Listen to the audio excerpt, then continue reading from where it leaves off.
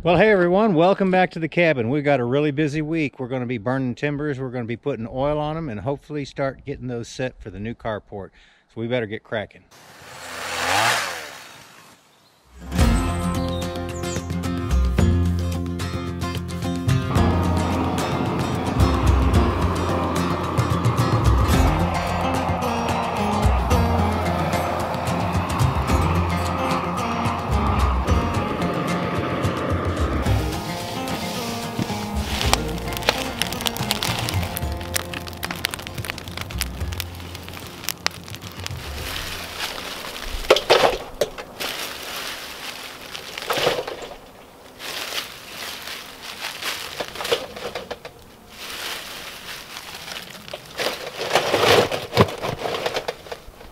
Well, I'm actually picking up all of this looser material because it makes a great fire starter. This is all of that pine that's got oils on it, you know, in the bark, kind of like cedar does. So this may be a whole winter's worth of starting fires right here. So I keep a small pail of it in the cabin so that when I do start a fire, I grab a handful of it, get it going. Of course, a lot of times in the winter, the fire never dies out, right? So you don't have a whole lot of need for this at that point.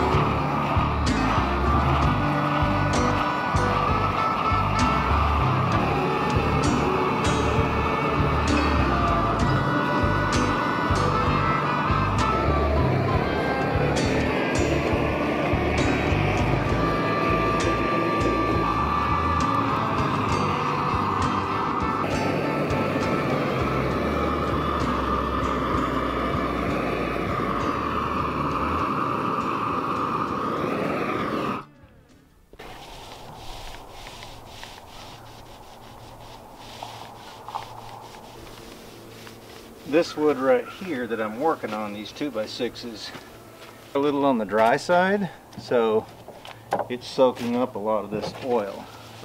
I'm thinking that this material that I've got laid out here will probably take about a gallon.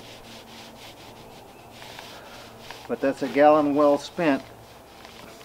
This stuff right here is probably the best stuff that I've found to put on these timbers to make them weatherproof. This is the Cabot Australian timber frame oil, and I'll tell you what folks, I built a lot of buildings up here and this is some really good stuff.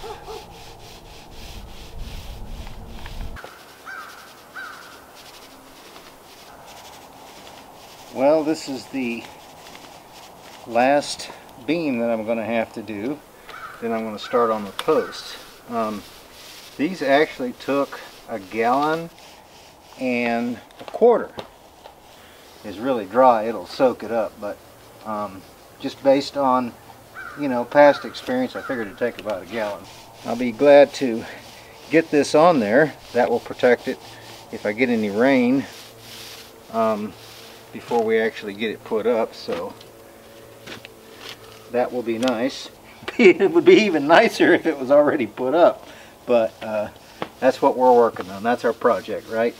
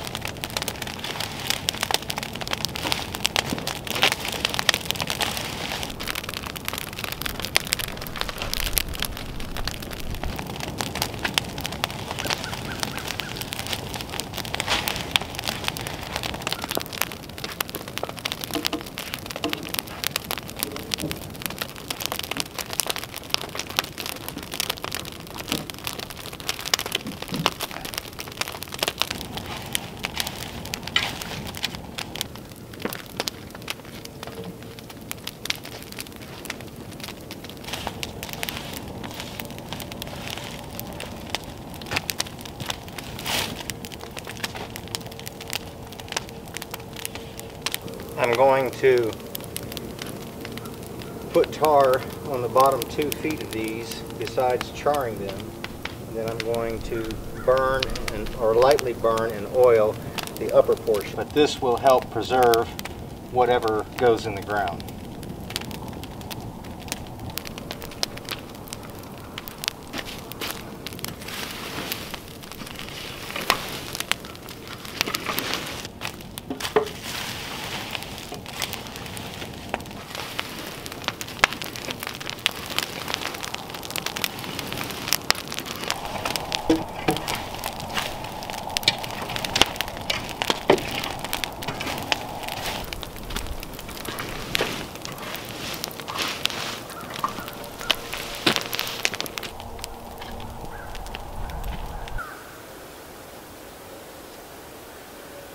Hey guys, you want to go to the crate? Let's go.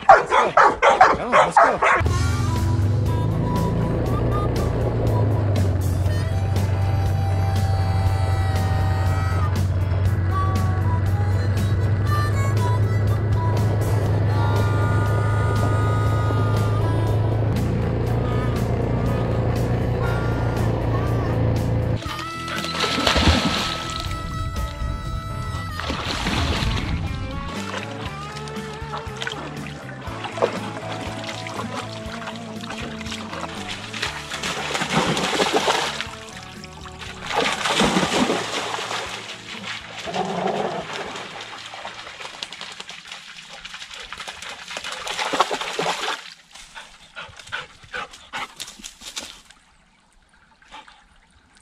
What are you doing, Dolly? What are you doing?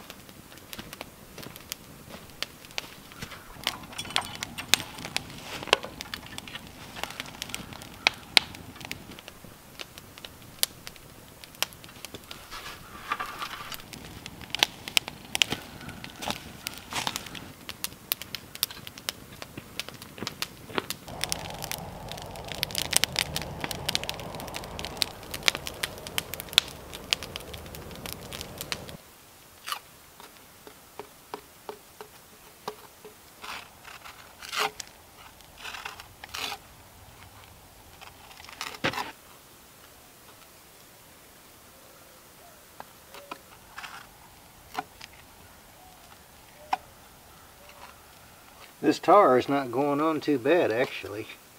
Going on a little easier than I thought it might, especially since I heated it up. But this is going to really make this last a long time burning it, and I'm even got the bottoms done down here with this tar.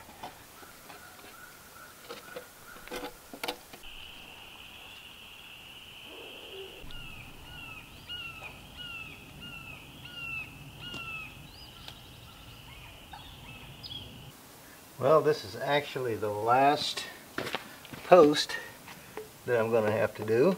Thank goodness. About got this tar complete.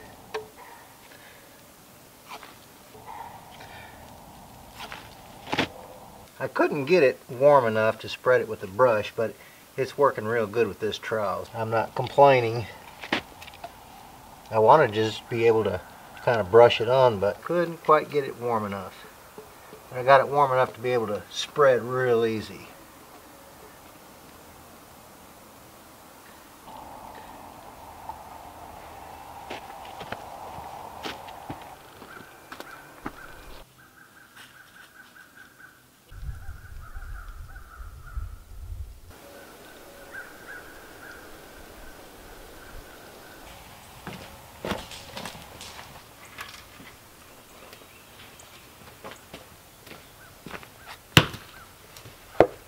Well, we're at that time of the year again where it's constantly changing dramatically, like down around 30 at night and then up around maybe sometimes 70 during the day. So hopefully this is the last little cold snap that we will get, because as you can see I'm about out of wood. I think I've got enough to last though, because it won't be long. I've got to get that ground turned over to start planting.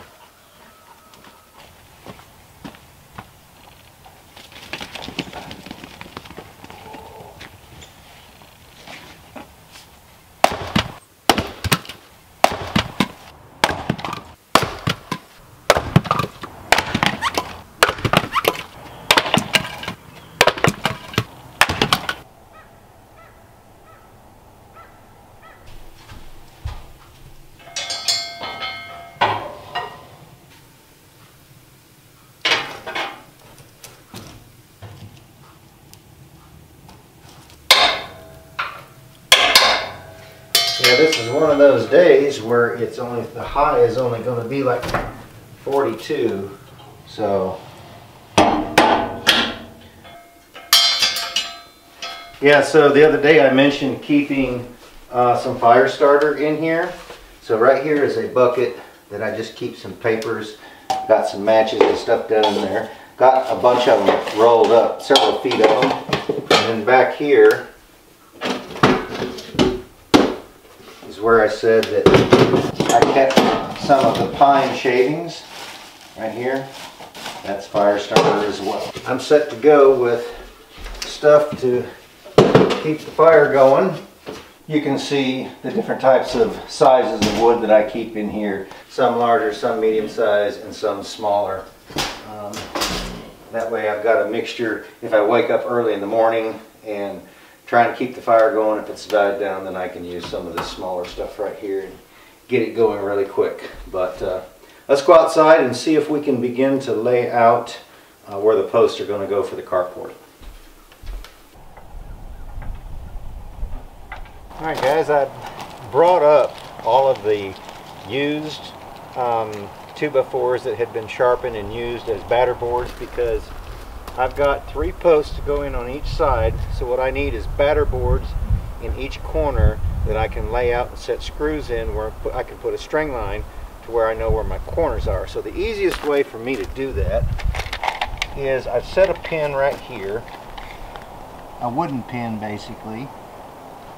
It's not permanent, and I'm going to use that to measure by. Now I just want to kind of know what 90 degrees would be, so when I pull this tape from this pin to this pin at my 22-foot mark, I'm just going to kind of eyeball my square in here just to kind of give me an idea of where my tape will pull. Right there is roughly 90 degrees. So then what I will do, leaving that lay there, I will take my other tape,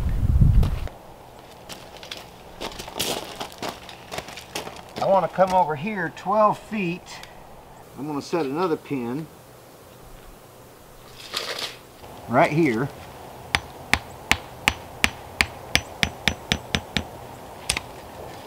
At 12 feet. Alright. Then I want to take a tape, which I'm going to have to use the other one. And I'm going to pull from corner to corner. I wonder if that will stay there. From corner to corner, it measures 25 feet, 1 3/8. So 25 feet, 1 3/8 then from this pin to the opposite corner. Alright, we said 25 feet, 1 3/8, and then 12. And wherever those intersect, that is where my pin is going to go, which is going to put it right here in this corner.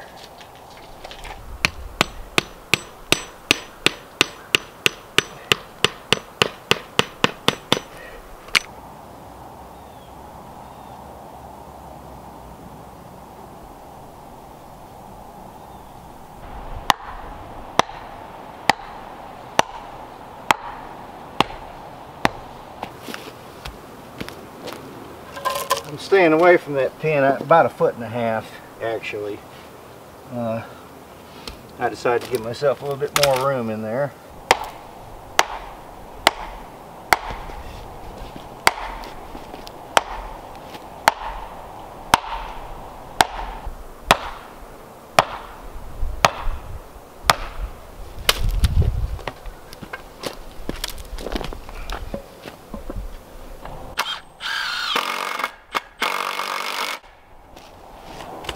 See, these screws actually go up here on top, and you actually can move them side to side to wherever that pin is, because once I get these up, I'll put a string up here, and then I will put them right dead over those pins. I'll remeasure everything to these screws, and then the screw actually becomes my point of reference to stretch my string lines back up to find that point again.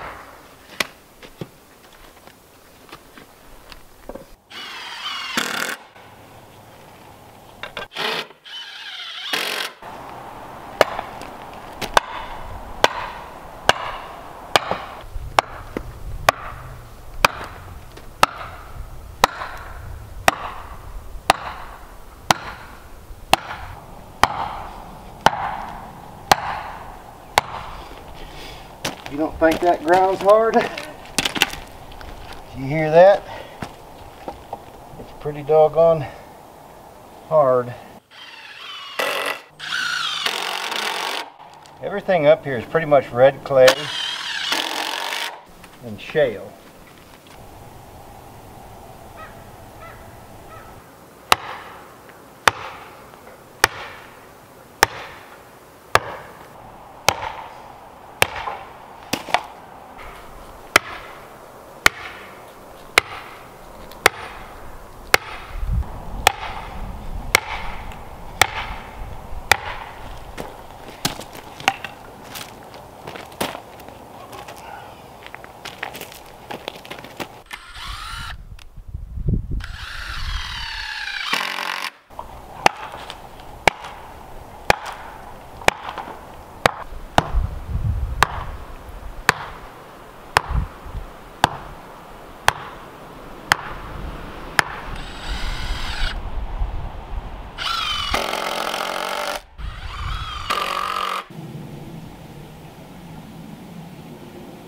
Alright, so the next thing I'm going to do, I've got a screw in over here, I think set pretty close. So what I'm going to do is take this plumb bob now and go down to that pin, and right about the center of that pin I'm touching this string, okay? Now I'm touching the string, but I'm about a ½ an inch off. Move this screw over about a ½ an inch. Okay, I'm about middle ways now.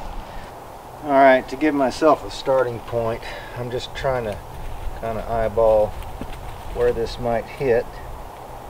Somewhere right there. I'll attach my string to it. Then we'll run over to the other side. And again, we're just going to kind of eyeball it.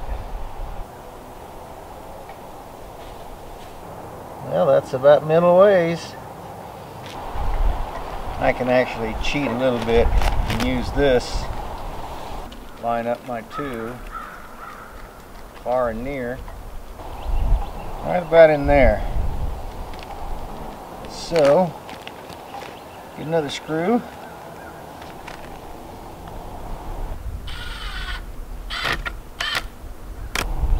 Cut off a lot of that excess.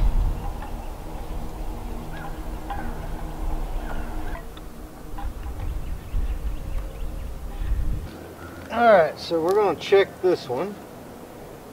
And I think this one's a little bit out of line. Right about a ½ inch. So let's set another one a little closer to me.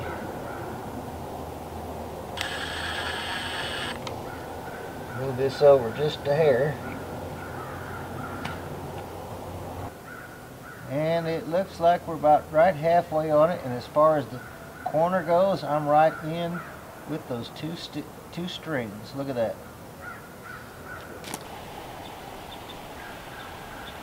These string lines and these screws, all I have to do, I can leave these batter boards up, I can take the strings out, then I can come and I can put them back, and they'll be right back lined up. Look at that, dead up above that pin. Folks, that's how I set up batter boards. I guess there's different ways that you could do it. That's the easiest for me.